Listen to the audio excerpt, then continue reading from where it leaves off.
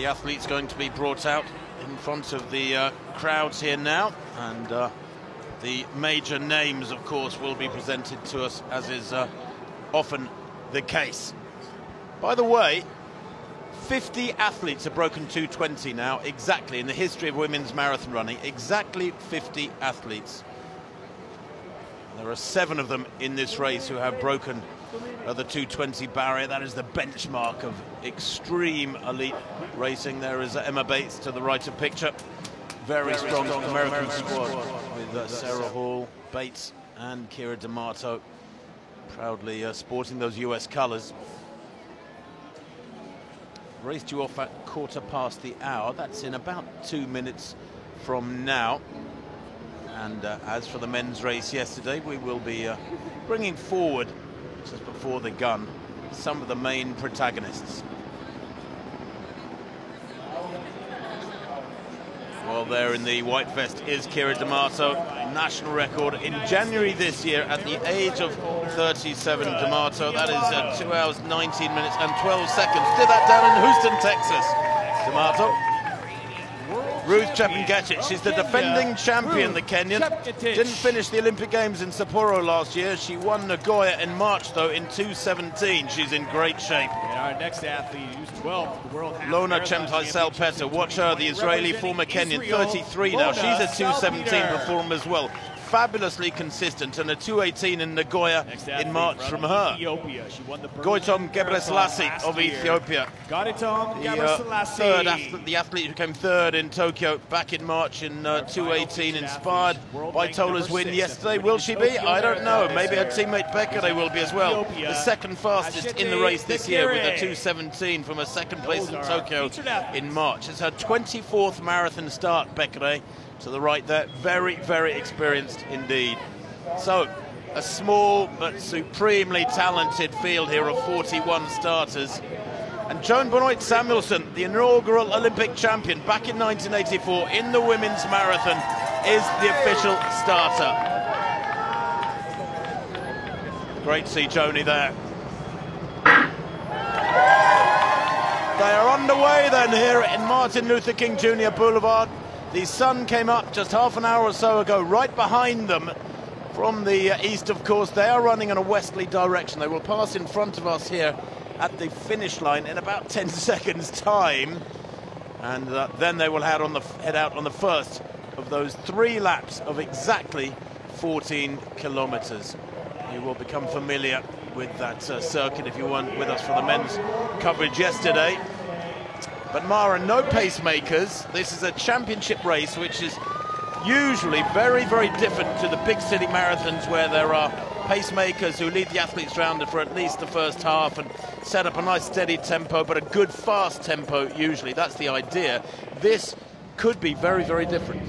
Yes, no pacemakers, so it depends entirely on which athletes want to make the running up front, as it were. There are 7 women in this field with PBs under 2:20, 3 of them from Kenya, and the defending champion Ruth Chepngetich, you know, easily capable. She's run 2:17, 2:18, easily capable of very fast times. And for the athletes whose PBs are more like 2:22, 23 or slower, you know, to run 2:17 is just beyond them. So. But yesterday in the men's marathon, they set off at a relatively pedestrian pace. It wasn't until after the first 5K that the running really got going. They still broke the championship record. The championship record for this women's race, 2:20.57, by former world record holder Paula Radcliffe of Great Britain. That has stood since 2005 Helsinki. But several of these women are well capable of beating that. And as we were saying earlier, really ideal conditions, not a breath of wind in the air, and nice cool temperatures. Well, this is the longest discipline in the track and field program now. There is no longer a 50 kilometers walk. Later on in the week, there will be the 35-kilometer walks for the men and women. But over this 42 kilometers, every single kilometer is marked out, and we will be giving you splits for the kilometers and the 5K splits as well, as often as we can. But as soon as we get them, we'll pass them on to you as well. But already the field splitting open pretty quickly with, what, 2.5 minutes on the clock. And that suggests to me, Mara, that actually this first kilometre or so is pretty quick. Now 2:30 pace would be 3:33 per kilometre. So let's see what sort of splits do come up. Yeah, the first athlete off that lead group is Charlotte Purdue, just out of shot. She has a PB of 2:23.26. So she already deciding not to go with that lead group. And one of the Japanese athletes is in that group. Very sad news for Japan. 2 of their athletes have had to drop out after testing positive for COVID. That was Hitomi Niya and Ichiyama, their top scorer in the Olympics last year. So Mizuki Matsuda flies the flag for Japan. So already quite strung out in the women's marathon. All 3 Kenyans in that leading group, of course. All 3 Ethiopians as well. Now I think the 3 Americans in there: Ethiopia, Kenya, USA. Great Britain represented in there too. And as they head off Martin Luther King Jr. Boulevard, and they will very shortly be heading out onto the Day Island Road, which was a landfill area between 1963 and 1974. It apparently was issuing some rather less than ideal, shall we say, toxins a few years back. I think it has settled down now. They will run from that into Alton Baker Park. Now we have a 1K split, Tim, 3:18, which is inside 2:20 pace. So that would explain why it's already a bit strung out, and that is well beyond the capability of some of the athletes in that group. Jess Piasecki on the left of your screen there, 2:22, a personal best for her. 3:18, super fast. You can see Chepngetich there right in the middle with the red name background. That is to indicate she is the defending champion. But looking strong, isn't she?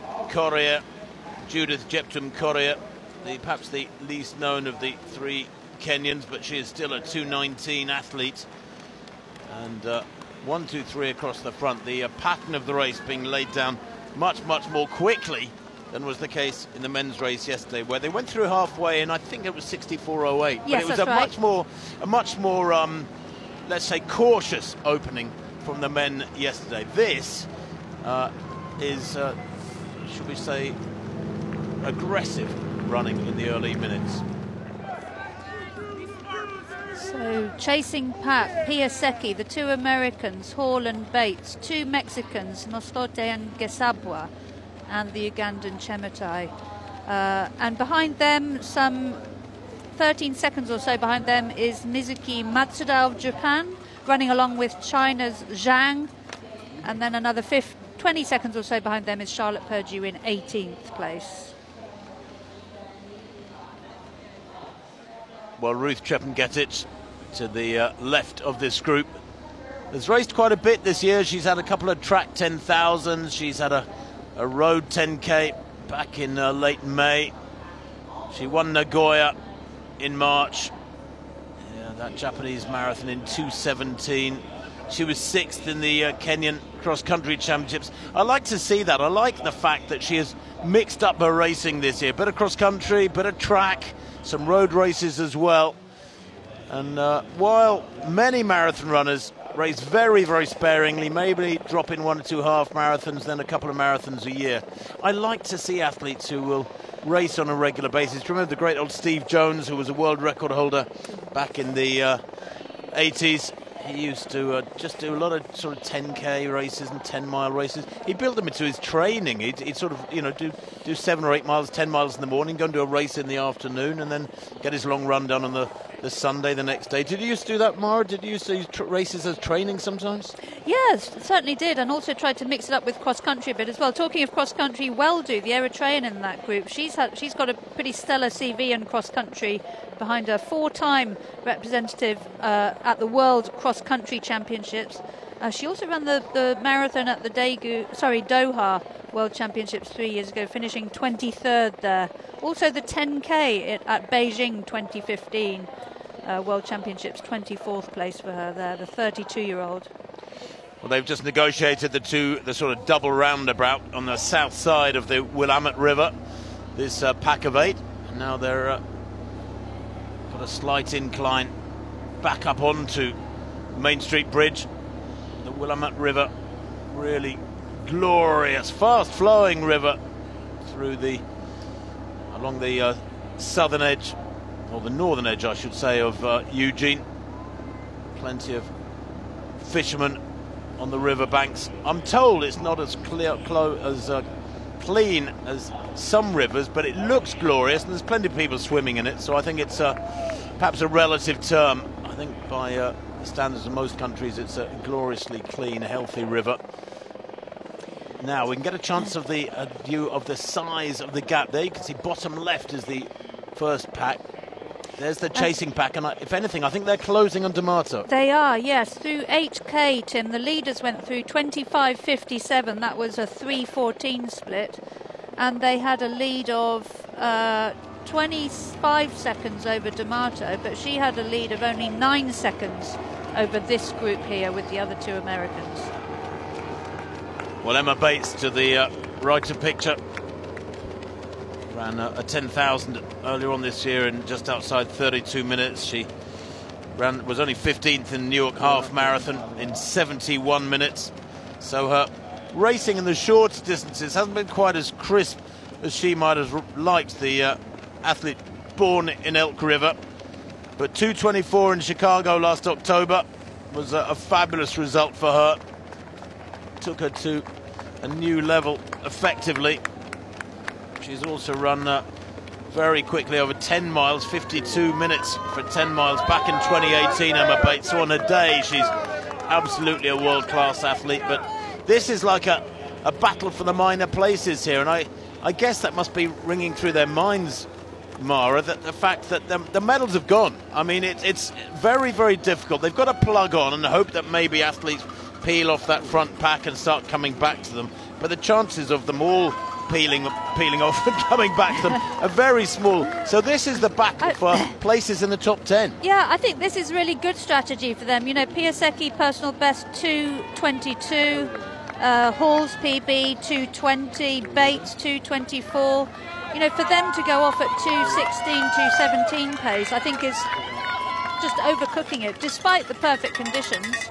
So I think this is a good strategy. And as we were saying earlier, you know, one or two from that very fast lead group might suffer in the latter stages, and they might be able to pick them up. So 29.12 through 9K, and I make that another 3:15. So very consistent splits so far. There's 4 in this lead group, and then another Ethiopian, then the Eritrean, and then Salpeta. But we're down to 4 at the moment, and Ruth Chepngetich has not made what you would call a quick toilet break. I remember running a 10-mile race many, many years ago, Mara. So long ago, it was black and white TV. In fact, everything was black and white, it was so long ago. But I remember running in a 10-mile race, and I was about 25 yards behind the guy, and he leapt off the road to have a quick toilet break. And I thought, great, I'm going to get past him. He was back on the road and running before I got to him. It took him about 3 seconds. Chepngetich, I think, has taken something more like 30 seconds. Now, is that her? That's Chemutai going through, I think. Is that Immaculate Chemutai? Yeah, these are the chasers. This is behind the second group, isn't it? Gasabwa and Moscote. Yeah, Masuda is in 16th place. Masuda and Zhang, the Chinese athlete. Now, Tim, up at the front, the last split was 3:05, the fastest by far. So that was when we saw Yashane injecting some pace. Well, that would explain it then. And the chasing pack were around 50 seconds behind the leaders through 19K. 62.27 at 19K.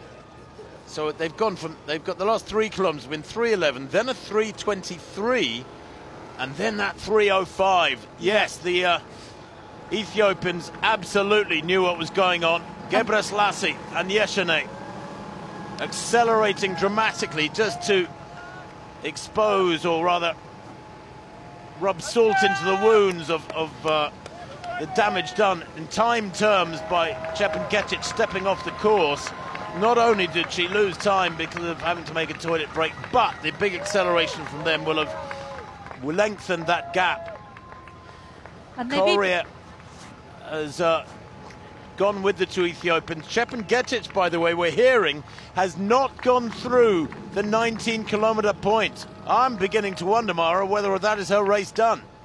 Yeah, sounds like it. And this leading group have even dropped Tanui, Angela Tanui. So I think this split, when we get it, is also going to be very fast.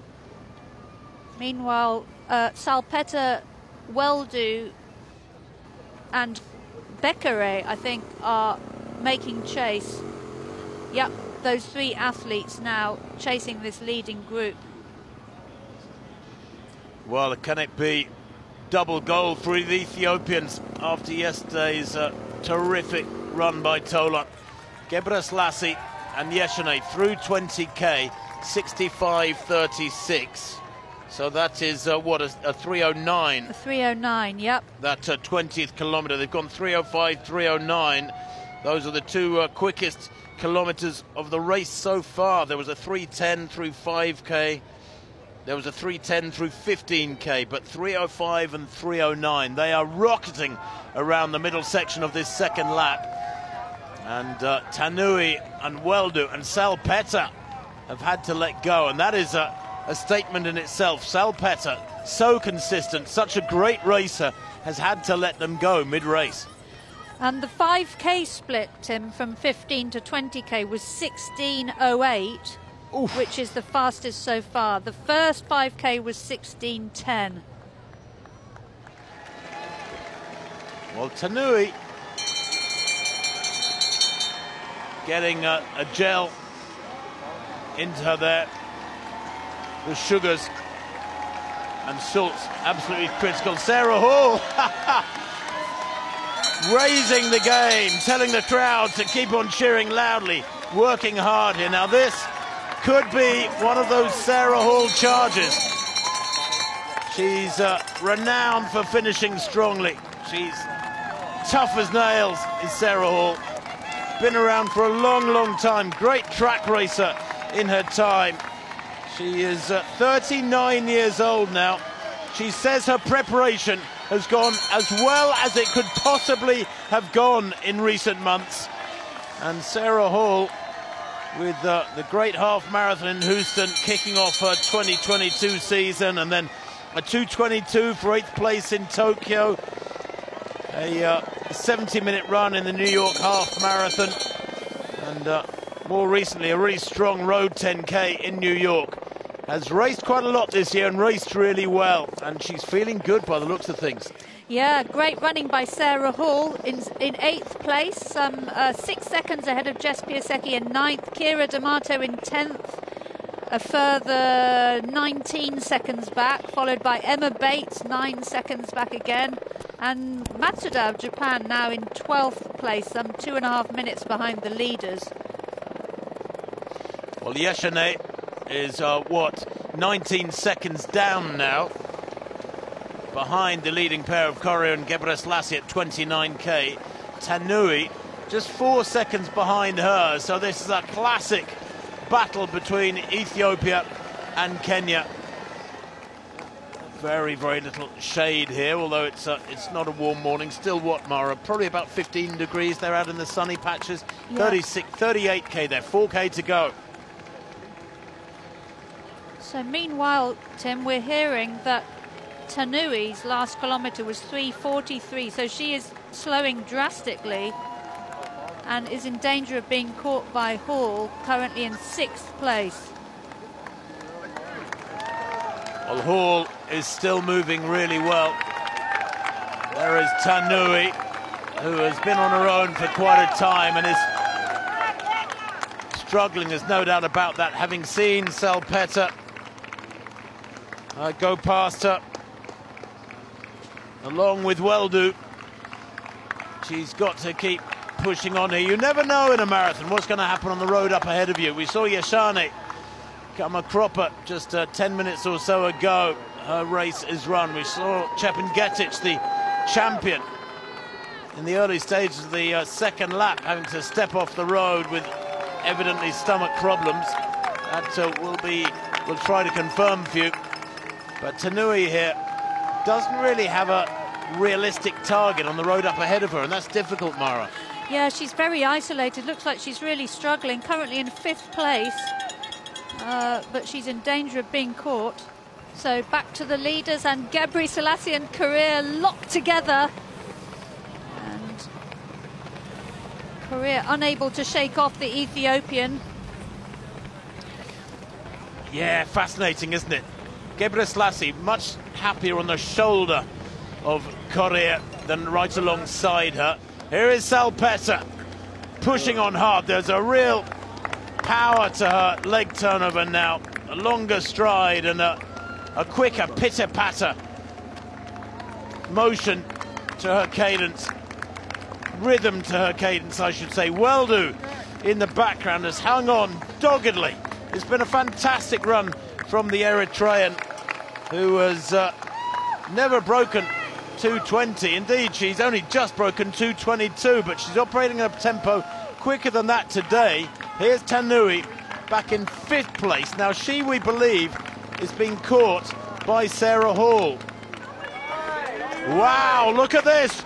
Gebri Selassie, for the first time, coming down off that big hill, the one significant rise on this 14-kilometre circuit. It goes over I-5, the interstate motorway, in effect. The downslope of it, she has kicked in, and Korir, it would appear, cannot respond in the way she would like. Gebri Selassie working very hard, but that gap, Mara, is not exactly becoming a yawning gap, is it? She's made her move. She's having to work really hard for every inch. Yeah, and just looking at their running actions, I think Gebri Selassie is the stronger of the two, but still about just under 2k to run. She's got a good gap. She just needs to maintain that now. Once you get a gap like this, you've just got to keep working. And of course, Korir has to be running much faster now to close that gap. I think we could be seeing the gold medal being decided right now by Gebri Selassie. Only ran her debut last September in Berlin. And she bettered that time with a 2:18.18 in Tokyo this year to get 3rd place. So this will be a massive title for the Ethiopian youngster, 27 years old. Well, yesterday Tamirat Tola stormed to a glorious gold in a very different fashion to this. He cut loose early in the final lap. Gebri Selassie here has cut loose in the latter stages, almost within sniffing distance of the finish line. 2 hours 14 and a half minutes on the clock, and she has just a very few minutes to go of hard running to stay clear of Korir, who has worked so hard, led most of the second half of this World Championship marathon. But the turnover rate of Gebri Selassie here is fantastic. There's good length to her stride. She's running more like a middle distance runner here. I haven't seen her glance round yet to see what sort of damage she's done. I suppose if you think about it, she is giving 101%. So what's there to gain from turning around? You can't give any more than everything. And the gap there, as you can see, Gebri Selassie near the top of the screen. Korir towards the bottom looks to be wilting. The gap is about 35 metres and it's growing with every stride. This looks like to be the completion of a glorious Ethiopian double in the marathon distance, the classic distance. And she's managed a 3:10, Tim, for that last split through 41k, so that's where she's done the damage. And it looks like Gebri Selassie might have the gold medal sewn up. Korir still making chase. Well, she had a little glance there. 4 seconds the gap then at 41k. But Gotitom Gebri Selassie, wow. And she's working so hard. Look at the grimace on her face there, and the mouth wide open, gasping in great breaths of oxygen. Another glance over her shoulder there. Nervous moments this for the champion-to-be, surely. Here's the athlete in bronze medal position, Salpeter. What a run she has had. She's worked so hard for this, the 33-year-old Israeli. She had Weldu for company for many, many kilometres, way through the second half of this race. And she's had to be patient and keep working, and at last she's broken the dogged resistance from the Eritrean to secure surely at least a bronze medal. Gebrselassie here, pulling away still further, Mara, with every stride. Yeah, she looks great, doesn't she? She's got this sewn up, looks really strong, but Korea fighting back. And keep your eye on the clock, because 2:20.57 is the championship record held by Paula Radcliffe since 2005. Well, there it is, 400 metres to go. She won't be caught now. This is brilliant running from Gebrselassie. She has waited and waited and waited for this moment, and then she has pounced and never gave Korea a chance to come back. Rose Chelimo, Bahrain won in London 2017. Ruth Chepngetich of Kenya in Doha 2019. Well, in Eugene 2022, it will be gold for Ethiopia. Mari Dibaba, their last gold medalist back in 2015 on the streets of Beijing. But now, within sight of the finish line, it is going to be the title for Ethiopia. And Gebrselassie, Gotitom Gebrselassie, surges towards the line. There's a real fatigue to that stride from the 27-year-old. 2:18 in Tokyo, 2:18.18 back on the 6th of March. She's going to be mighty close to that. It might even be a personal best to put icing on her cake. It will indeed. The tape beckons. Gotitom Gebrselassie of Ethiopia is world champion here in Eugene. And look at the time, 2:18.11. It is indeed a championship record. A fabulous silver for Korea of Kenya. So close in the closing kilometres, but when it came to it, yet again, it was the Ethiopian vest which had the speed, the closing pace to take the title. Absolutely brilliant. Catherine Switzer there, an iconic figure in the history of women's distance running, putting the flag, the Ethiopian flag, around the shoulders of Gotitom Gebrselassie. Joan Benoit Samuelson as well, the inaugural Olympic champion in the marathon distance for women, giving the champion a hug. But Catherine Switzer, well, way back, she was the first registered female entrant for the Boston Marathon, and it was a pivotal moment for distance running, Mara. Yeah, brilliant day, both under the championship record so far, and Salpeter now coming up for a brilliant bronze. Well, Salpeter being cheered on by these fabulous crowds in the last few hundred metres. She has worked so hard for this. The resistance from Weldu was so stubborn. I did wonder whether or not she'd ever get clear, but she did get away. They passed athletes with that battle between the pair of them.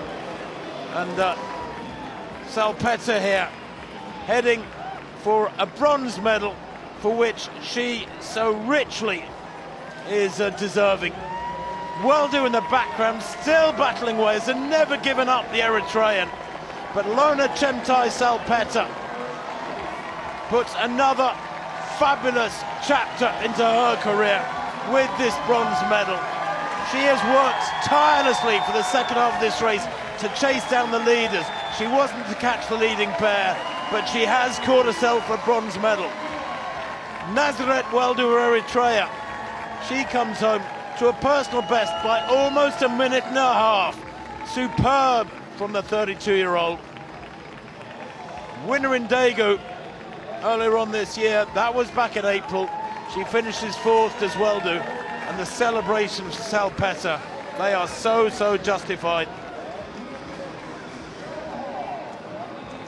Born in Kenya, went to Israel in 2008 as a nanny, and there will be many of her friends and family and compatriots back in Israel punching the air. Salpeter takes bronze, 2:20.18. Absolutely superb. Gebrselassie official winning time, by the way, 2:18.11.